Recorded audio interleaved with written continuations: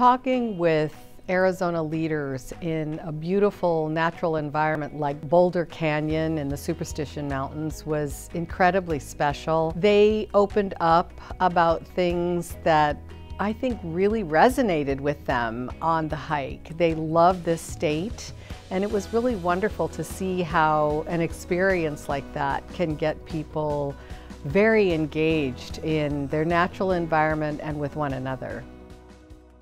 Humans are incredibly proud of their city, the communities that surround them, and it's an incredibly vibrant city. I think one of the things that people don't really know about Yuma is that it is an incredible, vibrant arts and culture scene.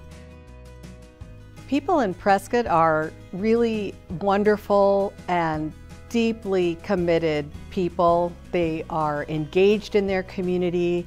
They are so proud of the beautiful things that they have to offer. They love the community feel of Prescott, the fact that they still have that town square where people gather. They like to remind us we're not just a desert.